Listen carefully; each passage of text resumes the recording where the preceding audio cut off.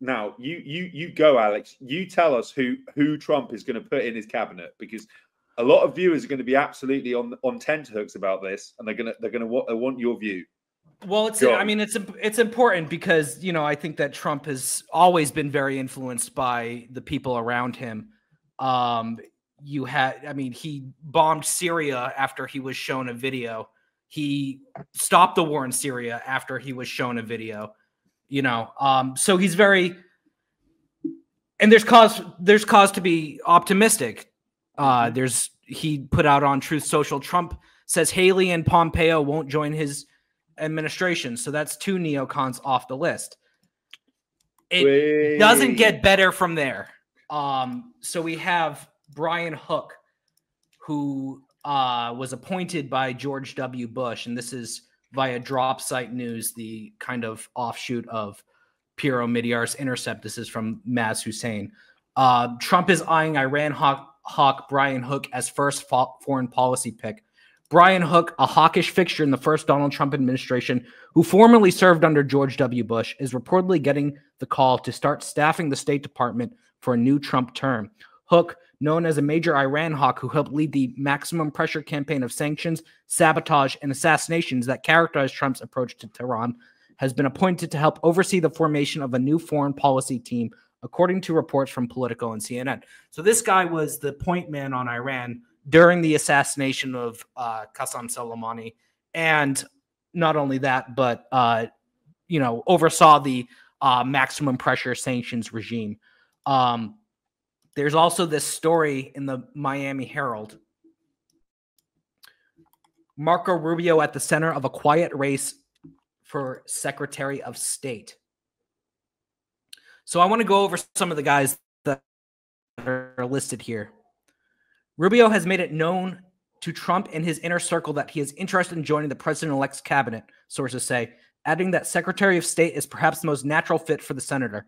One person close to Trump noted the process is still playing out and that this newly named White House Chief of Staff, Suvi Wiles, a veteran of Florida Republican operative, will likely play a crucial role in filling out cabinet appointments. The position is highly competitive with other top allies of the former and future president, including former U.S. Ambassador to Germany Rick Grenell, former National Security Advisor Robert O'Brien, Republican Senator Bill Hagerty of Tennessee, jostling for the role. So who are those people? Well, everyone knows who Rubio is, but one thing I'd like to point out about Rubio's record, this is, I have the wrong link, so I'm just going to read it from the notes here. In 2023, Senator Tim Kaine, that was Hillary Clinton's running mate, and Marco Rubio authored legislation requiring that any presidential decision to exit NATO must have either 2/3 Senate approval or be authorized through an act of Congress. Lawmakers passed the measure as part of the fiscal 2024 National Defense Authorization Act, which President Joe Biden signed into law. So, in short, one of the main contenders for the next Secretary of State spent last year trying to tie Trump's hands in the event that he might want to leave NATO. So why he would consider him now is anyone's question, but it certainly speaks to the, there's this longstanding tradition of Republicans getting behind Russiagate, of getting behind thwarting Trump at all turns, only to show up as future appointees and best friends. Another person mentioned here is former Ambassador to Germany, Rick Grenell. Grenell, some of our viewers may remember, was in charge of brokering the deal that secured the arrest of Julian Assange. Cassandra Fairbanks, journalist on Tim Pool's team, also for Real Clear Politics, many other places, published recordings of her talking with Grenell's staff, where it was admitted that Grenell was the one who brokered the deal and was staunchly politically opposed to Julian Assange. This was used by Assange's lawyers in court, the political comments that were made to show that it was not a criminal prosecution, but a political prosecution. Another person mentioned in the article as in the running for the Secretary of State is Senator Bill Hagerty. I got the wrong link right here. I don't know what happened to my links. Anyways, this is a guy, this is the kind of Republican who is still talking about the threats to national security being Sharia law, being the boycott, divestment, and sanctions movement. And I have this here from his Senate campaign, Bill's blueprint to stand with Israel. And there's some key points here, which I'll go over. Standing with President Trump in reaffirming our historic commitment to Israel, aligning ourselves against Israel's enemies, showing Tehran the U.S. does not tolerate their attempts to bully our allies, pushing for a permanent nuclear deal that ensures Iran never has a nuclear weapon, maintaining continued foreign assistance to Israel, supporting peace negotiations, and standing firm against the BDS movement. So it goes into greater detail on all this, but again, one of the kind of Republican that is talking seriously in the year 2024 about Sharia law and its threats to the United States, and you know, America's unwavering support for Israel. If you go to his issues page on his website, I had the link, but it's gone now. You can see that standing up to communist China is another pillar of his foreign policy. Again, this is a guy in the running for the Secretary of State. And in that, he talks about the need to defend markets. So, I mean, you can pretty easily get a picture of the kind of guy he is. There's also Robert O'Brien in the running for Secretary of State. O'Brien was, like Brian Hook, who is putting together the foreign policy team, you know, appointed by George W. Bush, while Brian Hook worked on Iran. Robert O'Brien worked on the nation building in Afghanistan. And so, what happened to all my links, man? Here we go. So this is from his State Department bio. O'Brien previously served as co-chair of the U.S. State Department's Public-Private Partnership for Justice Reform in Afghanistan under both Secretaries Clinton and Secretary Rice. I'm sorry, I'm dealing with a cat here. Hey, Oliver. Secretaries Clinton and Secretaries Rice. The PPRJRA promoted the rule of law by training Afghan judges, prosecutors, and defense lawyers, and provided scholarships for young Afghan lawyers to study in the U.S. So, I mean, both him and Hook got their start under George Bush, worked on Mitt Romney's campaign.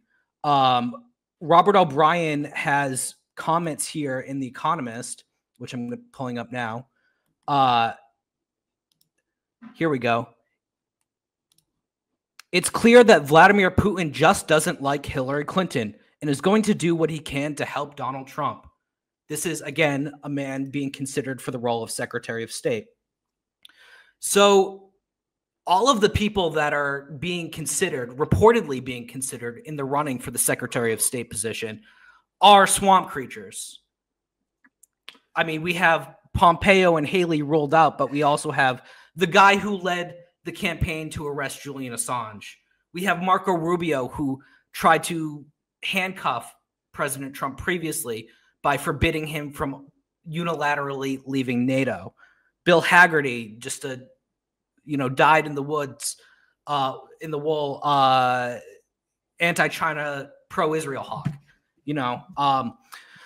So it's not looking too good right now, in my view. No. And this is kind of what I've been trying to warn about over the course of the campaign. And again, who do you want to lead the Death Star, Darth Vader or Jar Jar Binks?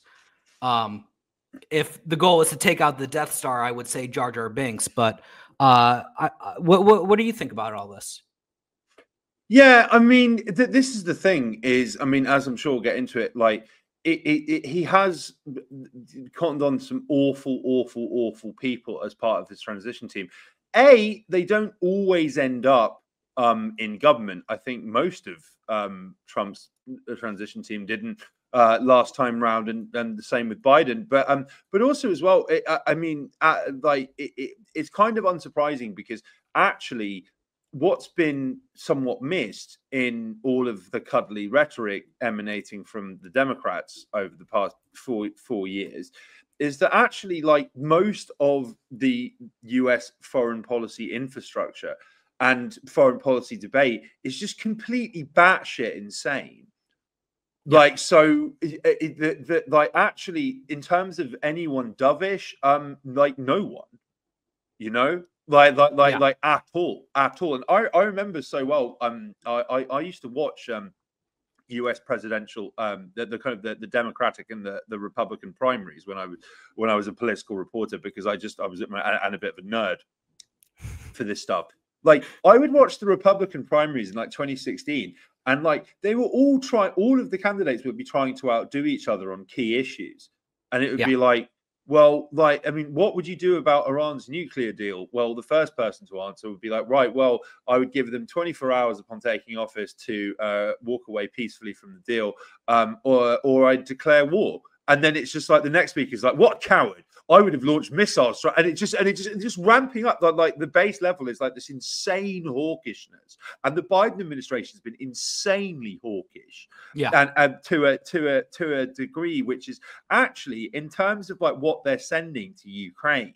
I mean, we've discussed this on the show before. Like the Pentagon is like running dangerously low of its stockpiles on everything, which are going to take years to rebuild in order to maintain the proxy war in Ukraine. Like as we've discussed again, there is a hesitancy to go all out in this, but they are still giving Ukraine enormous amounts of weapons, ammunition, and material which they cannot sustain.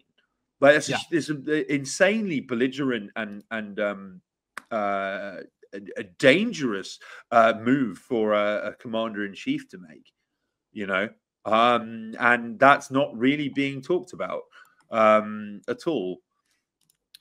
Yeah, but I mean, at the same time, this has been a campaign about America first, and Yes. I got this link that I lost in the notes. No. Bill Haggerty's issues page, protecting our national security. Look how it ends. Bill believes we must stand firm against Sharia law in our country and across the globe because it can be the foundation for radical Islam and terrorism. He's committed to working with our allies. So this is about, he stands with Israel under the protecting our national security page. Next section, standing with Israel, because the first one wasn't enough. I mean, Bill is pushing for a permanent nuclear deal that ensures Iran never has nuclear weapons, and he supports continued foreign assistance to Israel. Standing up to communist China. Bill continues to support the efforts of standing up to China and its threats. He stands with the people of Hong Kong, and he continues to speak out on behalf of oppressed people in China who have their religious freedom, their freedom of expression, and their rights trampled by a Marxist regime. As Tennessee's senator, Bill continues to stand up to China to protect markets and democracy. So this is not the kind of language you would want to be hearing from an America First Secretary of State. Israel but that's, first. I mean, this is, and again, I've gone over I had the list from the Miami Herald of all the people in the running for the Secretary of State position, and every single one of them is a swamp creature. None of them are America First. That's very, very worrying. Yes. No disagreements at all.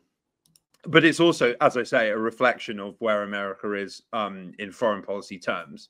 Hey everyone, if you enjoyed this video or any of our other content, please give us a follow on Twitter or subscribe to us on YouTube. It will help us beat the algorithm oligarchs. Thank you.